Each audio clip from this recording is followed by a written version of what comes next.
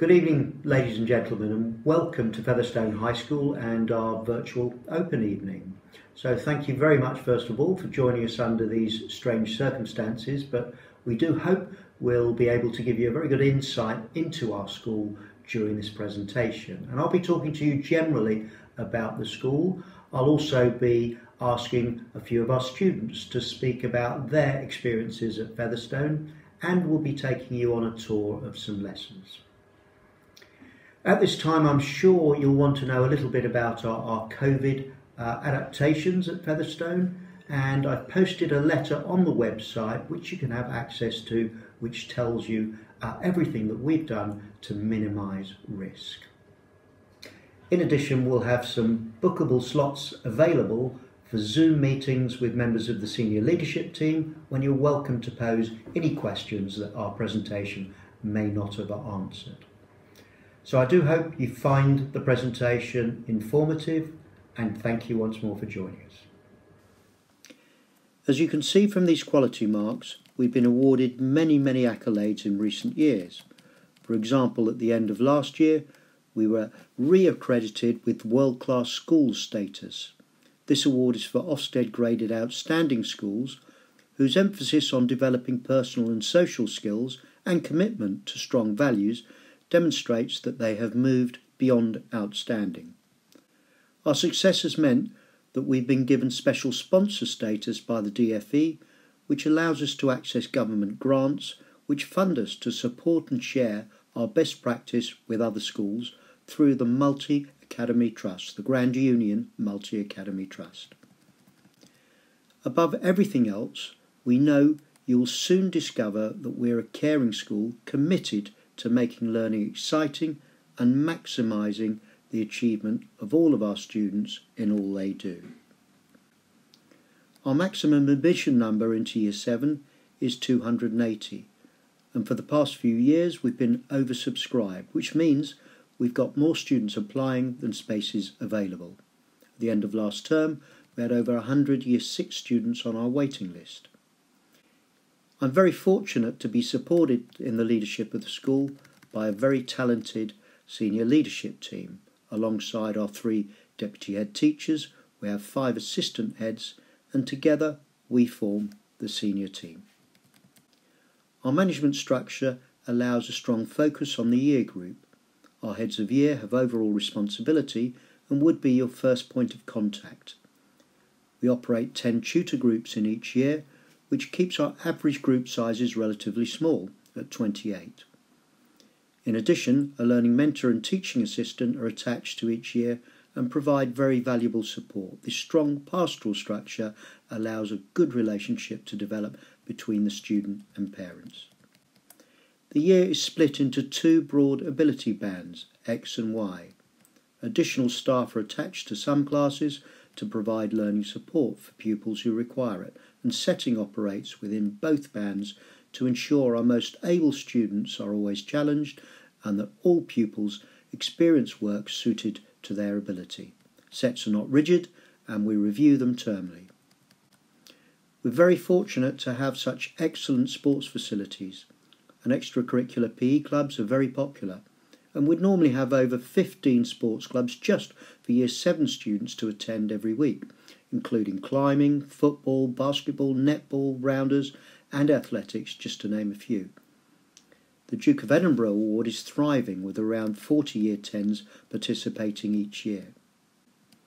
The most talented sportsmen and women will thrive with us.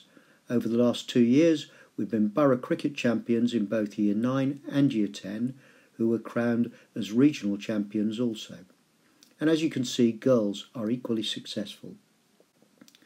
We offer a rich and varied curriculum in Year 7 when students will follow 15 subjects and have a strong emphasis on the core, with 10 English lessons, 10 maths lessons and 8 science lessons over a fortnight.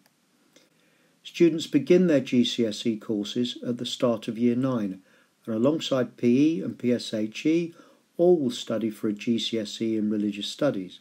The vast majority of students now follow the GCSE courses in what are called EBAC subjects, which you can see along the top line in this slide. We want to keep the curriculum broad in Year 9, so all students will follow both history and geography and an arts subject, along with one other option from the lower table. At the end of Year 9, they can drop one of their options, and by the end of Year 11, pupils should have passed 9, 10 or 11 GCSEs. We have a thriving sixth form with over 400 students on roll. Examination results are very strong, and this year nearly 95% of students applied to university and were accepted onto a course of their choice, including Oxford University. This is great testament to the quality of the advice and guidance at Featherstone when we consider the national picture, which shows just 50% of students progress on to university from non-selective schools. For those preferring a more vocational pathway, in recent years we've supported several students to access apprenticeships with a range of companies, including Heathrow and Jaguar. That success in university progression is reflected in the most competitive of fields, and this year 4 A-level students successfully applied to study medicine. Last year 2 sixth form students were selected from over 1,000 academically able state school students from across the country to be part of a free trip to the USA to get a taste of life at an American university. Both of them were subsequently offered a fully funded scholarship worth over £200,000 to study for their degree in the States. Let's now spend a little bit of time looking at our recent academic achievement. And the key measures for judging school performance at GCSE include the percentage of students passing both English and Maths and what is called the Progress 8 measure.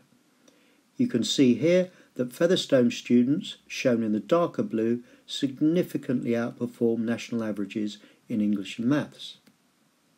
The Progress 8 score measures how well your son or daughter has done in their best 8 high-quality GCSEs. And on the right of this slide you can see that the national average is around 0, and for Featherstone students it's plus 1.1, which means on average our students achieve over 1 grade higher in each GCSE than would be seen in similar schools. English and Maths, I'm sure you will agree, are critical subjects, and this slide shows them as individual subjects. Featherstone students are again shown by the darker bars here, and once more you can see the very positive picture emerging. Both subjects are regularly 10 to 20% above the national average. Here we can see how the performance of the most able student also significantly outperforms national averages, that is, those achieving grades 7 to 9, the equivalent of the old A and A star grades. Our examination success has meant that in recent years we've received personal letters of congratulations from Theresa May, our former Prime Minister, David Laws, Minister for Education, Sadiq Khan and Boris Johnson. In his letter to me, the former Mayor of London and current Prime Minister described Featherstone as an exceptional London school. 2 years ago, the former Prime Minister and Education Secretary decided to come and learn about our school's success for themselves, which, as you can see here, attracted much media interest and resulted in an invitation to 10 Downing Street. Ladies and gentlemen, I do hope you'll agree that our results are very impressive, and there are a number of strategies that we've put in place, many of which are unique to us in order to support the levels of progress that we see. We operate a staggered day, which means that for 3 days of the week, only Year 7, 8 and 9 start at 8:30 and finish at 2:15. This reinforces the small school feel to Featherstone, as the older children start later and finish later, and also have different lunch and break periods. All students leave at 2:15 on Wednesday and Friday, freeing up time for staff meetings and training. A typical school day for Year 7 students will involve 3 double lessons per day, each lasting 90 minutes. This has a distinct advantage over other schools, which typically have 5 different lessons, because we're reducing the movement around school, so more time for learning and fewer books to carry around. We are one of very few schools to have been awarded the prestigious ICT mark, a national recognition of our excellence in this area, which of course in the current climate is extremely important. We have an enviable computer ratio of close to 1 for each pupil, and our teachers use the latest digital learning materials. We have class sets of iPads available for students to support the learning experience. During lockdown, we loaned over 300 laptops to families who did not have their own devices available.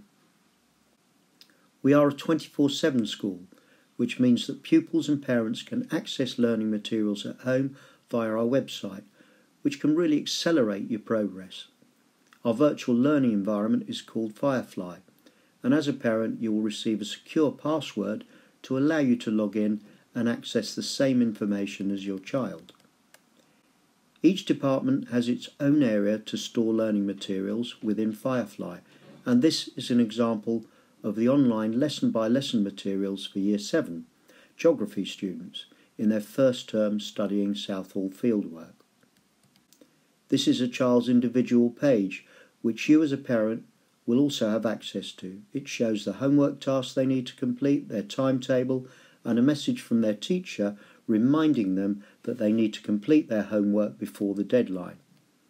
In addition, you can access other important information like the latest reports, letters, trips of information, and so on. There is also a mobile phone app available to make access even easier for you. We really want all our students to enjoy their time at school and to taste success in a range of activities. On occasions, we collapse our normal timetable so students can become involved in very different types of activities during what we call our curriculum enrichment days, when they may find themselves on a trip to a range of the country's most well-known attractions or wading through a river as part of a geography field trip. Each year, well over 100 students will take advantage of some very exciting trips abroad. As a specialist science school, each year we host many high-profile science events. During our annual Science Week, students meet many exotic creatures including giant snakes and scorpions and have presentations from some of the country's leading scientists. We have a strong desire to celebrate the arts, which includes termly productions and large-scale musicals. Each year around 100 students perform in our Christmas concert, and similar numbers will be involved in our musical production and dance festivals. When Prince Charles visited Southall a few years ago, it was Featherstone music students who were asked to welcome him and perform for His Royal Highness throughout his stay. Our house system is now well established and encourages students to work in teams with older and younger children in a wide range of activities to compete for house points. Moving to secondary school can be an anxious time for some children. We recognise this and work closely with primary feeders to ensure that the transfer is a pleasant experience. We have a day in the summer term when just Year 6 are in school exploring the site and having a taster lesson. During the summer holidays we hold a summer literacy and team building camp for many of our new students. Ladies and gentlemen, you've heard a lot from me, and I'm sure you'll appreciate now hearing a little bit from our students about their experiences at Featherstone High School. And ladies and gentlemen, let me introduce you to Amric, and Amric's in 8 King, that's right, isn't it, Amric? Yes. And Amric, can you remember how you felt when you joined us last year in Year 7? All my teachers really helped me. They made me feel at ease, and if I had any issues, I felt like I could go to them and say anything. You could tell us a little bit about what your favourite subject was last year. So when I came here, I found out that they taught science here in such a wonderful and amazing way. Teachers made it really fun as well. They were really kind and supportive. Wow, that's fantastic to hear. And was there a particular experiment that you particularly enjoyed, Amric, that you can remember? Yeah. one time we were looking at flower cells through a microscope. Oh, wow. Wow. It was really nice seeing all the colours and patterns in it. Right, right. And did you go to any of the science clubs that are on far after school? Yes, I was invited to go to Crest Club, which is like an advanced science club. Right. It was really good, and we started thinking of ways of filtering water for the environment. Right, that sounds quite complicated. And was it competition with other schools, or was it just a project? It was supposed to be a competition with other schools, but due to the circumstances, Crest Club was stopped in the middle. Oh, right, because of the COVID, yeah. And what about other clubs and activities? Have you enjoyed anything else? Yeah, so when I left year 6, I started to play the ukulele. So I was really happy to know that they had a ukulele club here. Yeah. So I joined it, and the music teacher is amazing and fun. Right, okay. So if we had a ukulele here, you'd play us a little song, would you? What would you play us if you were playing the ukulele? There's an anime opening I know. Right. Like, not really an opening, just a bit of a theme, nice fast tune. Right. Yeah. Okay, it sounds fantastic. I look forward to hearing it later. And somebody told me, or you might have told me yourself when we were talking previously, that you went to Dodgeball, is that right? Yeah, Dodgeball Club. So tell us a little about Dodgeball Club. So the teacher splits us all into 3 or 4 teams, depending on how many people there are. And then we have little tournaments against each other. Right. And what do you have to do? What are the actual rules of Dodgeball when you have the club? Yeah. So in the middle of the court there would be a line of balls, and you would be starting at the far end of each court, and then once a whistle blows you have to go and grab one ball and activate it by touching the wall. And then once it's activated, if you hit a person with that ball, you get them out. Right. Okay. So that's the basic idea. Yeah, it sounds fun. I assume the balls are nice and soft. Yeah. Good stuff. Well, thank you very much, Amrit, for talking to us. Thank you. Okay, ladies and gentlemen, let me also introduce you to Ishmeet. Ishmeet's just recently joined us in Year 7, so welcome, Ishmeet. And can you tell us which primary school you went to? I went to Clifton Primary School. To Clifton. Well, I'm sure there's a lot of people out there who recognise you. Is that the case? Will that be the case? Yes. Yes, good. And did you enjoy your time at Clifton? I did. Yes, it's a great school, isn't it? Great school. You had a lot of students from Clifton. And can you tell us how you got on during your first few weeks? Since I came, I have been... So when I came, I got kind of nervous because of the classrooms. I didn't know that I would just be in a bubble, but I thought that I would be moving classrooms a lot, so I thought I would get lost or something. But the teachers helped me a lot, and they showed me which way I would have to go. And after that, it turned out to be a smooth transition. Oh, that's fantastic. And what were the main things that really helped you and supported you with that transition and made you feel comfortable? One of the things that some of my friends came to this school. Great. So I got to spend time with them because for 6 months we were at home and I didn't get to see any of them. And the teachers, if you needed help in any of the subjects, they would tell you an easy method to follow and you would understand that method easily. Oh, fantastic. And I know it's early days, Ishmeet, but are there any particular subjects that you particularly enjoy so far? Maths, English, science and art. Okay, and if I was to push you a little bit and choose one of those subjects, which would it be and why? Maths, because the teachers made it very fun. Great. It's good to hear. So thank you very much, Ishmeet. And can I introduce Arth Patel to you? Arth is one of our Year 13 students from last year. Can't be with us this evening, unfortunately. But fortunately for him, he's in Denison University, Ohio in the United States. And as you'll know from my presentation, Arth was one of 2 students here who gained fully funded scholarships to study for a degree in the United States. So thank you, Arth, for sending us that video clip. Hi, my name is Arth and I'm currently an international student studying in Ohio, USA at Denison University. I'm studying at one of the top private liberal arts colleges in the USA, where I'm taking 4 classes this semester: math, physics, theatre and English literature and language. After hours and hours spent on my application, I received a full scholarship of approximately $300,000 to study at this university for 4 years, which covered up to 4 meals a day, accommodation, tuition fees, and other expenses. Staff at Featherstone were very helpful and at times spent day and night writing recommendations for me to get into this uni. After many rejections, I finally got into university, and with very good money too. I'm very grateful to all the staff at Featherstone that put in all the hard work for me to receive such an amazing opportunity. And without the encouragement and motivation, there was absolutely no way I could be where I am right now. My high school experience was the best, and I miss all my friends, families, and teachers back home, because being a Featherstone student my whole life, I created way too many amazing memories, like performing in concerts and musicals and being in the charity committee, and I will never forget those.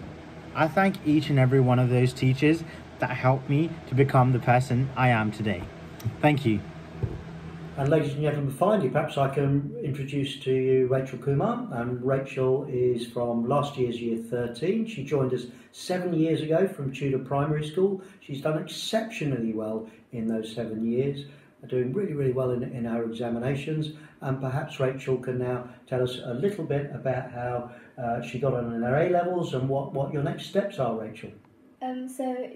I did biology, chemistry and psychology, and I achieved a 1A star and 2 A's, and now I'm going off to Lancaster University to study medicine and surgery. That's fantastic to hear, and I'm delighted to hear it. And I remember this time last year, Rachel, you stood on stage for us at our open evening, and you shared your dream and aspiration to go on and be a doctor and to get to medical school. You shared that with us, and I'm delighted to learn that your dreams come true. Perhaps you can tell us a little bit about what's helped you achieve that aspiration, that challenging goal. So the school has really supported me throughout my whole journey, even from year 7 onwards. And they have an FHS Scholars Club, which I was a part of, and 2 teachers, Mr. Patterson and Miss Ludlow, and Mr. Sanger and Mr. Thorley, were all involved in helping us apply to courses such as medicine, dentistry, and to Oxford and Cambridge. And they had helped me get an interview at Cambridge for medicine, and they also held mock interviews and gave us personal support for our application, so they were really helpful. Great. Well, I'm really pleased it's worked out for you, Rachel. If you're looking back now on those 7 years, have they flown by? Definitely. The right answer, well done. And if you had to pick out one sort of powerful experience that you've had, or what would it be? The school's offered me lots of opportunities, but if I had to choose one, I think it would be going to Iceland in year 10 with the school. That was amazing. I got to see many waterfalls and visit a black sand beach as well, and it was just something I'll never forget. And I was also part of the charity committee and the sports teams that they have at school. And as deputy head girl, I think the school helped me develop my leadership skills, and they just helped me become a better person and help shape me into the person I am today, and help me into getting into medicine too. Thank you very much for sharing all of that with us, Rachel, and of course we all wish you the best of luck. Thank you. Thank you. Ladies and gentlemen, we're very proud of these students, and indeed of all our students, and as you can see, they arrive with great energy and enthusiasm in year 7, and that stays with them throughout their time with us. I came across this statement in an educational journal some time ago. It stayed with me, and I share it with prospective parents at our open evening because it's something I strongly believe in. Children will pass exams in line with the knowledge and skills gained, but will live their lives according to their values. I think it's extremely important that you're aware of the values that we will be promoting at Featherstone High School every day. You'll need to be in full agreement with our values as they're non-negotiable. We are a fully inclusive school, and so will focus on the needs of each individual equally, and whatever their strengths or weaknesses, we'll make sure that all our students taste success and are rewarded for that success. We're a warm and caring school with very committed teachers and support staff who genuinely want to help you with any problems that you or your child may encounter. It's important to us that our students also develop that caring attitude towards others in the community in which they live and work. Respect within our community is vital. Students must respect each other and also all adults within our school. We know good behaviour is essential for effective learning to take place. We won't tolerate any forms of bullying, disruption to lessons, or rudeness to other members of our community. As part of our caring attitude, we will challenge students appropriately if they don't meet our high expectations. We are committed to the belief that parents are crucial partners and will keep you regularly informed of progress. It's our expectation that you will support us where there are difficulties and that you will also share in celebrating your son or daughter's numerous successes over the years. It is together that we achieve. Traditional values of working hard, taking pride in one's appearance and good manners are, I believe, essential for success at Featherstone High School. And I believe that if we work together, there's no limit to what our young people can achieve. This is a tremendous time to be at Featherstone. We've got an exciting future mapped out, and I do hope that you choose to be part of that future. Thank you very much for joining us today and for listening to our presentation.